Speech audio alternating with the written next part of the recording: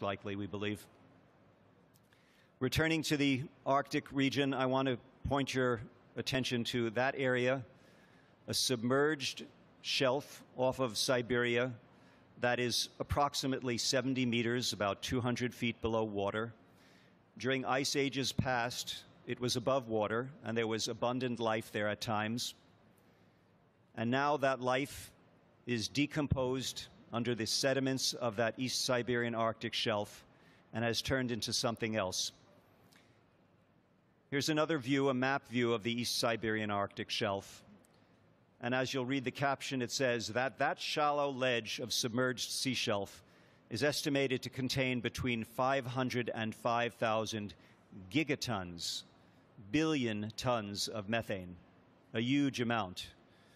To give you a sense of the magnitude, there are approximately 5 gigatons of methane in the atmosphere of Earth today. And we are talking about from hundreds to thousands of times that amount contained in that one shallow ledge. What you're seeing on this slide is the release of methane from one of several hundred plumes that were discovered when explorations went up there in 2007. And the notation that methane is approximately 86 times as powerful a greenhouse gas as CO2. Now, you will see variation in that number for the following reason. When the methane is emitted, it's estimated to be above 150 times as powerful a greenhouse gas as CO2. Over 150 times as powerful. However, the methane begins to decay when it's exposed to air, and it becomes H2O and CO2. So it decays to a less impactful form of a greenhouse gas, carbon dioxide, but it does so slowly. So the 86 number is the number I've seen over a 20-year period. That number is represented as approximately 23 over a 100-year period. That is, during the first year, it's extremely dangerous, and it becomes less dangerous over time. Now, watch the methane.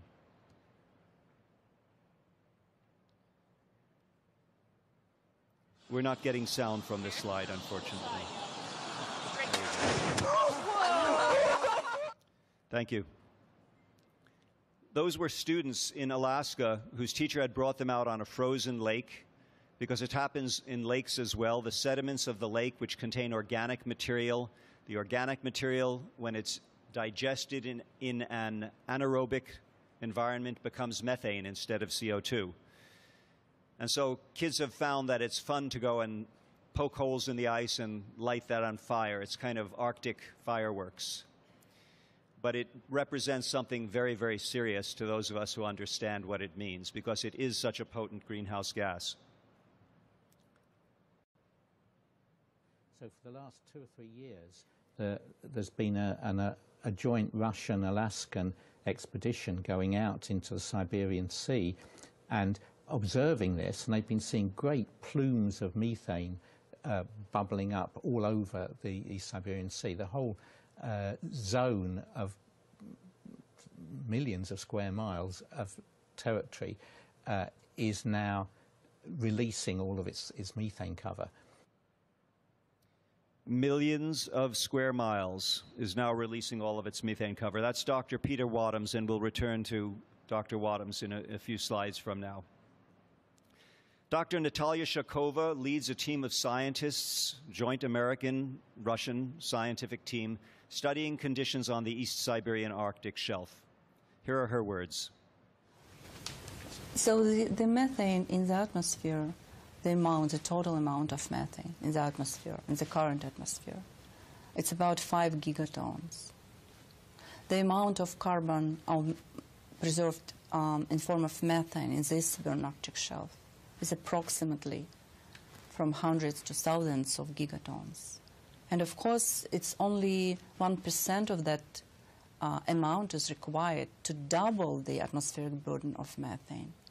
But to destabilize 1% of this carbon pool, I think it's not much effort needed, considering that the state of permafrost and the amount of methane currently involved.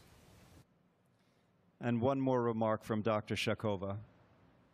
Shortly speaking, we do not like what we see there. Absolutely do not like.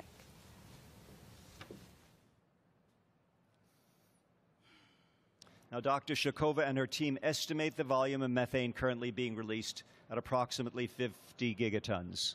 That is 50 billion tons of methane. It's a pure estimate. There is no way of knowing. It could be vastly more. The question of how quickly, we don't know. Now, that 50 gigatons would represent 10 times the methane content of Earth's atmosphere today and would more than double the Earth's burden of greenhouse gases, including CO2. That is, we would go from a 400 parts per million CO2 world to the equivalent of 800 to 1,000 parts per million.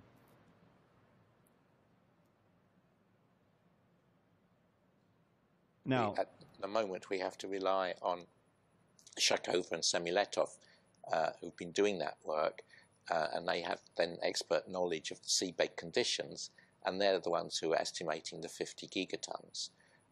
So that could be revised up or down if further work is done in that area. And do you think civilization could survive a 50 gigaton release of methane?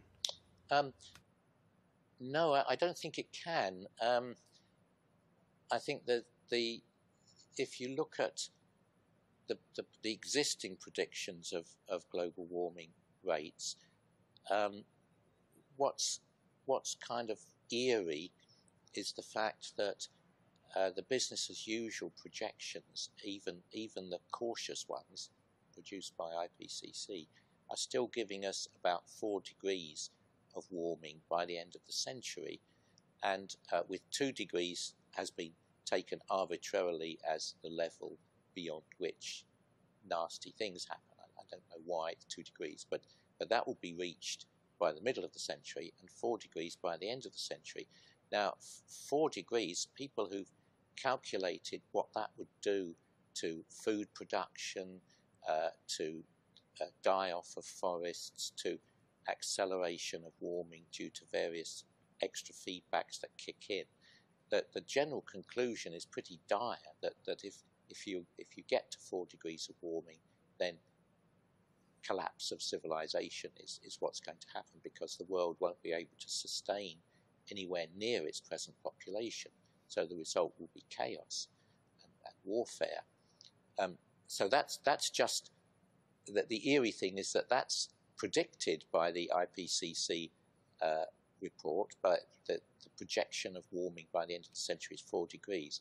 But nowhere do they state at all that 4 degrees is a catastrophe for economically and socially for the planet.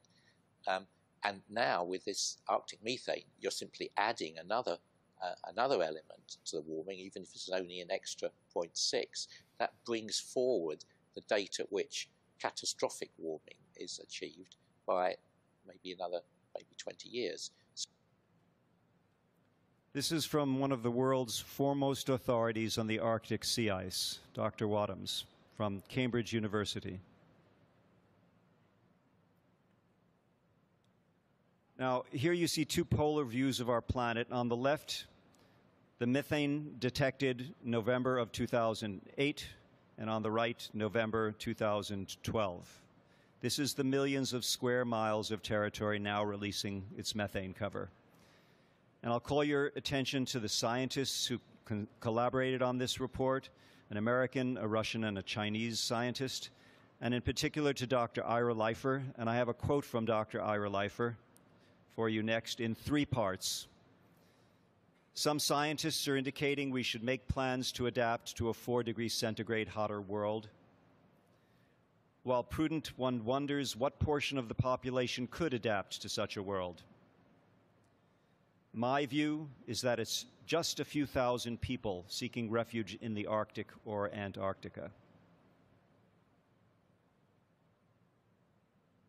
Very grave consequences we face from our actions. Here is what's known as a methane veil that's spreading southward from the Arctic. The red at the top, well, first the yellow background, excuse me, is 1750 to 1850 parts per billion.